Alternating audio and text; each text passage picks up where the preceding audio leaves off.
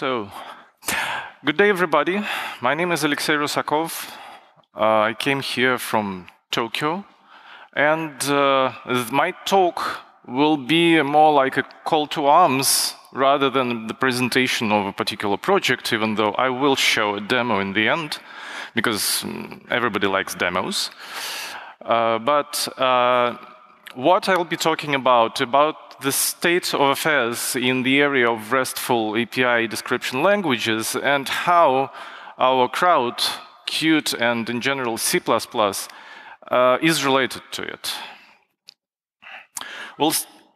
We'll start with a small audience poll, then I will proceed for the overview of available ADLs from a C++ Qt developer perspective.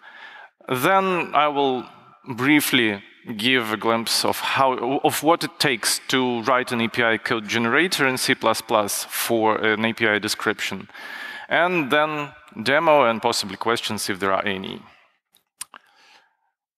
So to start with, how many of you actually know about RESTful APIs in general? Okay, pretty much almost everybody. That's fine, already good. API description languages, anyone? And if I say except Swagger, pretty much the same arms. That's actually good, because I was afraid that most people just know Swagger, and that's pretty much it. So, okay, who dealt with the code generated from the API specification defined in Swagger, for example? Anybody? Okay, like a couple. For C, C++, anybody? Same people. Gorgeous. Did you have documentation and tests generated from the same API description? No. So basically, that pretty much summarizes what we have right now in the C++ world, and how we're positioned against a lot of other ecosystems like Java or Ruby or Python, because those ecosystems basically have quite a good representation of code generators, including documentation and tests for API description languages. Why even bother? Because RESTful APIs are typically easy enough to program already, and also there is that terrific acronym called HATOAS that, in a nutshell, defines that your RESTful API should be self-describing. Means you can connect to a particular endpoint and find out what this API provides, which endpoints are available, what kind of parameters are accepted, etc., etc. Well, to begin with, when you start actually programming against such APIs, you have to write a lot of boilerplate code. Even when you are factoring out all the common, like Q network access manager stuff and things like that, you still have to write actual call invocations and define data structures by hand. Second, there are no static checks around. So build, run, debug cycle only to find a typo in your parameter because you supplied it as a string. You did not supply it as a syntactically checked parameter. This is basically your fate in this case. And what if the API changes? You get the new API specification and you have to update all that boilerplate code that marshals and unmarshals your JSON, etc. Over and over again with every API change. And don't tell me that API don't change. That's a lie. Well, then HATOAS, ironically, can also be represented by hate-ordered API specifications, meaning when you actually have the API which tends to self-describe what it provides, then basically you have no clue in advance what this API provides. So you have to, if any of you dealt with Postman, anybody dealt with Postman? Okay, cool. So what you are doing to discover the API, you write Postman, you issue requests, and you find out gradually what you actually have. Or you can take the API specification, read it with your eyes, type a lot with your hands, and, well, get something as a result. But, again, when the API changes, you have to go through this cycle over again, entirely. Then, it so happened that just yesterday I've had a discussion with FrogLogic folks about static code analysis and formal proving that a particular code behaves. And I realized that, in fact, if you don't have the statically defined code that enforces your API, you have no chance to perform formal code analysis. Because again, those are strings. You know, you form the queue network request, and you have a string for the URL. If you are mistaken there, you are stuffed. If you have mistaken in the parameter, you are stuffed. And so on. You cannot provide any guarantees for code safety in that way. And finally, and it's a matter maybe of convenience, but still quite a considerable convenience, it's very hard to establish any kind of IDE integration. Sure, you can write a plugin for Qt Creator that will read that API specification and provide some kind of handy code completion, but then again, this will be code completion for strings, which is kind of, you know, a complicated thing. And then again, without that, when you are writing that queue network request, you cannot easily determine that, okay, that parameter should actually be supplied. You cannot omit it. And then what does this user /user ID /sepule endpoint do anyway? Anybody knows the word sepule? It's the thing that is done in sepulcharium. So I think you should refer to the internet to find out about that. And that's pretty much exactly what you have to do when you are at a loss about a particular endpoint in the API. You have to go to internet, or at least you have to refer to the specification and hope that the description brings you enough information. You cannot get this information from your ID directly. So that slows you down considerably. That's why using a kind of generated code, stubs that would marshal, unmarshal the data, the payloads, would be very handy. However, and I will stay on this slide for a minute, what do we actually have at hand at the moment? Well, the most popular thing is Swagger, and I will go in more detail about the top 3 out of these. It has like an exceptional representation in GitHub, but when it comes to code generation, well, Swagger Code Gen can make C++ client code for you, which is already, well, something. RAML, no C++ support. Again, it could be there. There is nothing preventing from writing such a code generator. It's just not written by anybody. Meanwhile, RAML can be used to produce code in Java, in Python, in Ruby, all modern, all fashionable kids on the block. API Blueprint, basically the same story. With API Blueprint, the situation is a bit more tricky because the language itself is more or less targeted at designing API rather than subsequent documenting or testing or reverse engineering APIs. Nothing like that.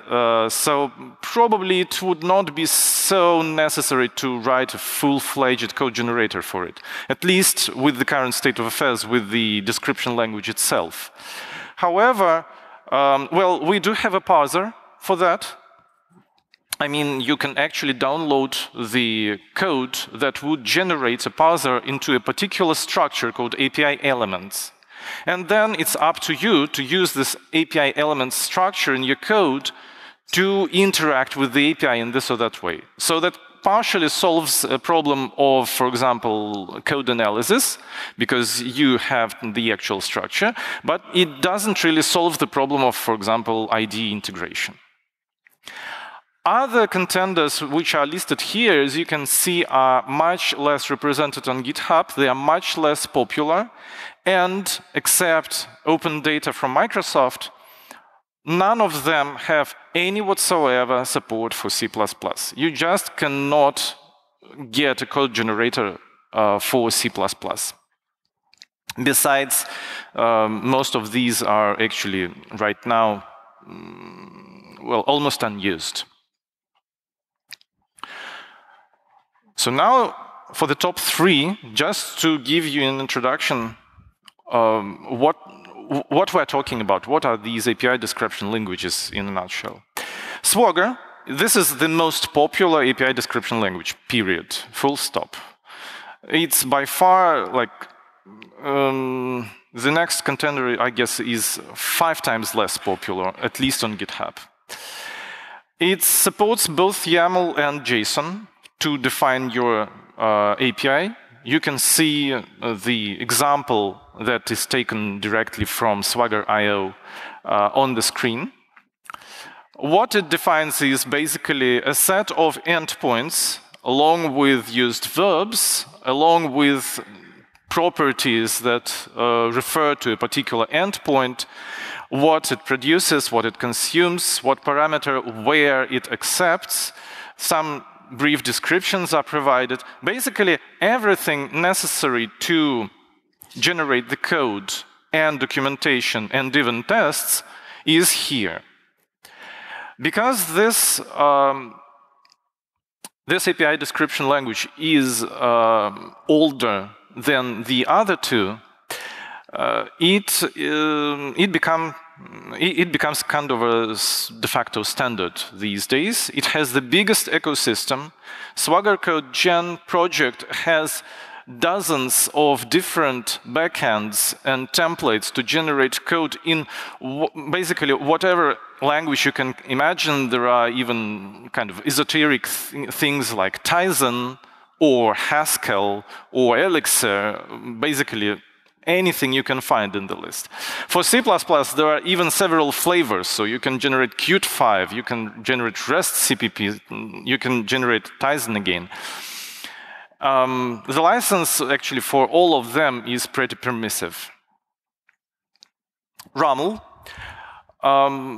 If you look closely at the example, you will find a notable similarity to what we've had for Swagger. And that's no surprise, because MuleSoft, the company behind RAML, actually pursued using Swagger for their business. But then they took a position that Swagger is not very good in the area of designing APIs. Swagger is exceptionally good to reverse engineer the API. You have the API, and basically by certain actions, you can reverse engineer the entire specification out of it. But when it comes to designing the API, well, Swagger is a bit too verbose and a bit too low level. And besides, JSON is a little bit less human-friendly than YAML, so MuleSoft invented RAML. It can describe both data and operations all within a single YAML structure, or you can make cross-references. In this respect, it's pretty much the same as for Swagger. There is an extensive community, there is a well-maintained specification, there is an ecosystem for Java, JavaScript, Node.js, PHP, and again, there is a vacuum for C++.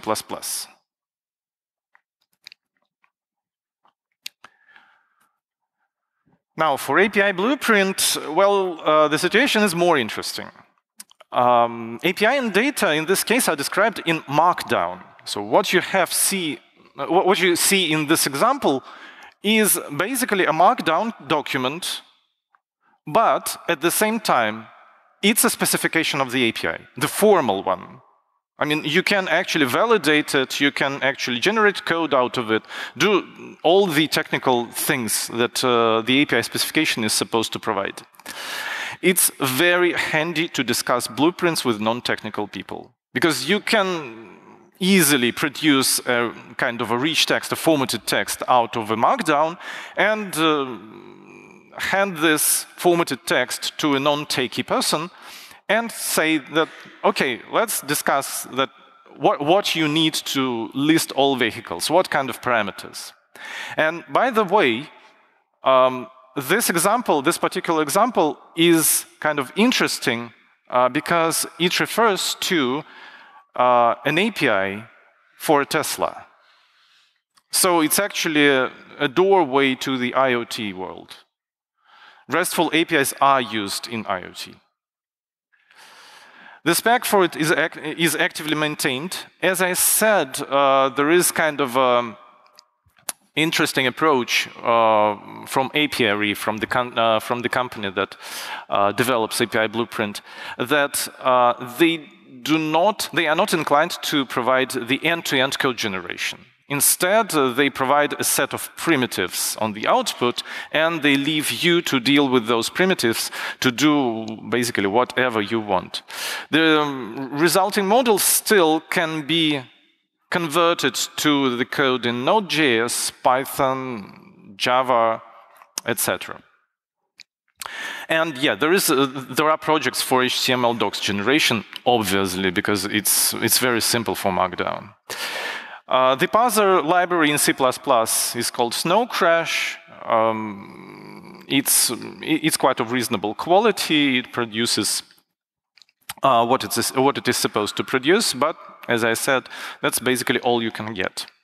The license is MIT, but recently API has got acquired by Oracle, so like I don't want to drill into this down, but I don't know what Oracle does with this now.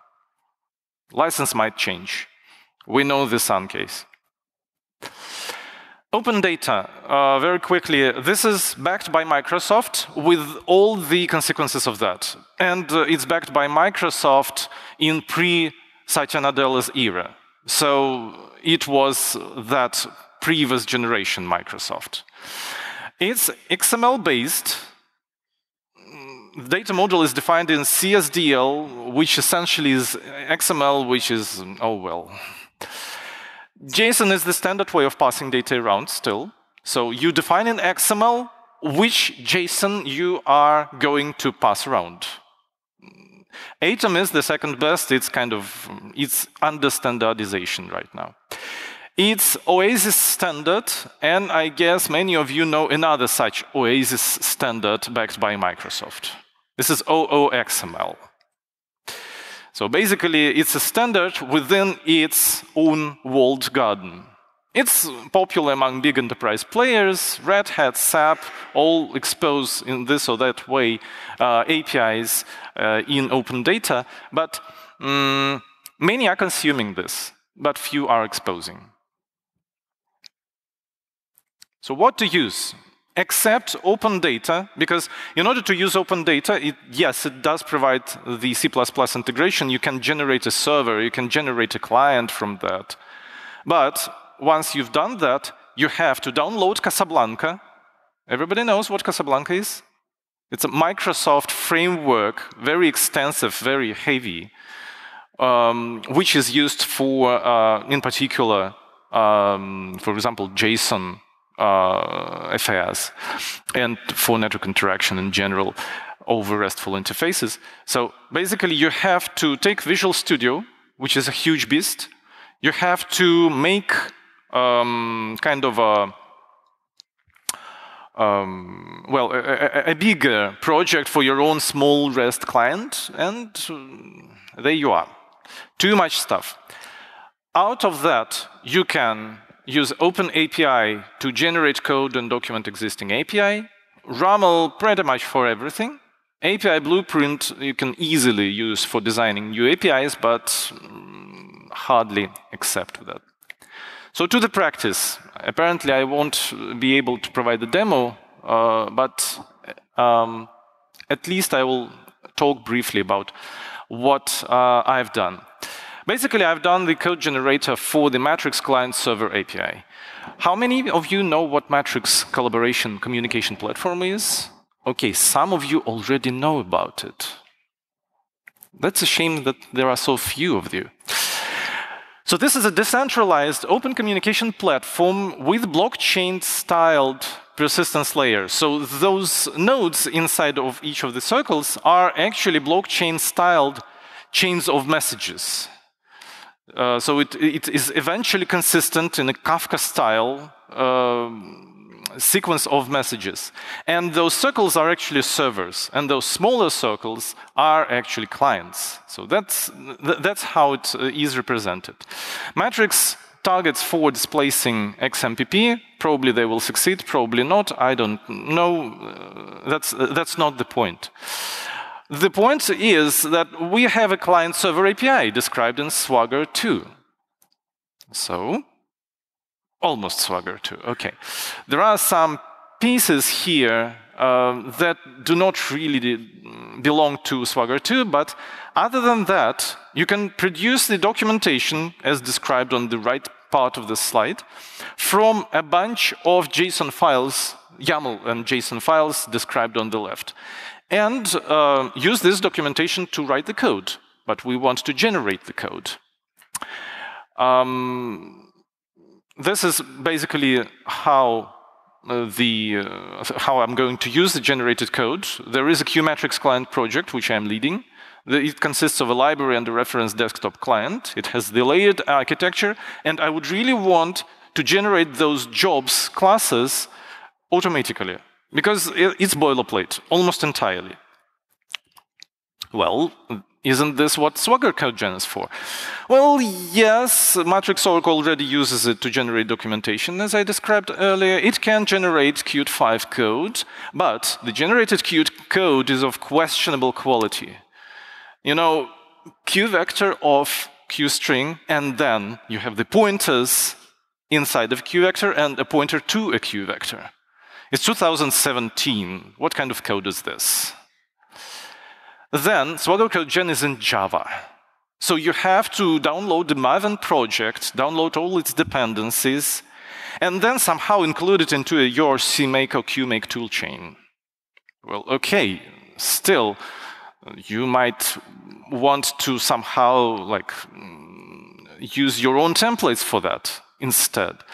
But for your own templates, you have to actually write a backend in Java, write a class in Java, and do the whole rebuild of the whole thing, which implies you know Java. So instead, I actually used Swagger CodeGen to an extent. I quickly got fed up with it, so I've made my own thing called GTAD, generate things from an API description. It's targeted right now at anything OpenAPI, but I started with Matrix. It's extensible on code generation side, means you don't need to write C++ code necessarily to generate the code itself. You only write the template that will be used to generate the code. And it's lightweight. It only uses C++ standard library and Qt core, and in fact, Qt core is only used for file systems operations. So eventually, when C++17 is more or less widespread, you can actually use it instead. Okay, yeah, and YAML and templating libraries are still around, but they are really small. So the whole thing, if you compile it in minimum size release mode, it can be like several megabytes maybe. The architecture looks very expectable. There is a YAML configuration. There are template files. It consumes all that. It gets the API description. And then it produces the code as the result. Since I'm short of time, I won't show the actual code, but if anybody interested, I can show it separately after the session. The current status is the minimum viable product is already there, I'm actually using it to generate some simple calls in libqmatrix client already, and most of these stubs are actually already usable, so it's just a matter of provide additional glue to actually engage them in the working code. The next steps are to cover more or less the whole matrix API, to produce the documentation. Right now, documentation is not passed to the templates, but it will. High-level stubs would be handy, so that I didn't need to do like anything to update my API. Support for OpenAPI specification 3 would be handy, maybe at some point in time. And experiments with QML, because why not? Actually, combined with the yesterday's talking about how you can dynamically stuff QML to your mobile device on the fly, that produces quite a tasty experience. You can get the new API specification, you can generate the QML code, and without whatever compilation, you have the updated API support in your device. So that's pretty much it as of right now. If you have any questions, well, I'm not sure, maybe a minute or two. Otherwise, thank you.